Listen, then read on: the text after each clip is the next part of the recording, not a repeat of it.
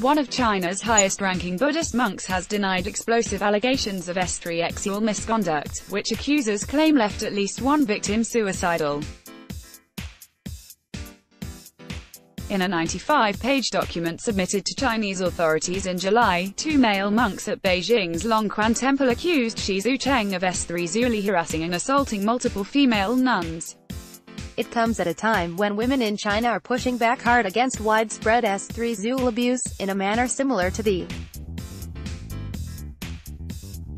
Zhucheng, who is the abbot of Longquan Temple, is a high-profile figure who heads the Buddhist Association of China and serves as a national political advisor to the communist government. Also read, Rape, Nigerians speak on psychosocial implications, solutions. The 51-year-old, who has taken a vow of celibacy like most Buddhist monks, posted a brief statement Wednesday night, denying all allegations to his more than 1 million followers on his verified account on Weibo, China's equivalent of Twitter. The statement, issued in the name of his temple, alleged the organized and vicious whistleblowers had forged materials, distorted facts and spread false accusations to mislead the public.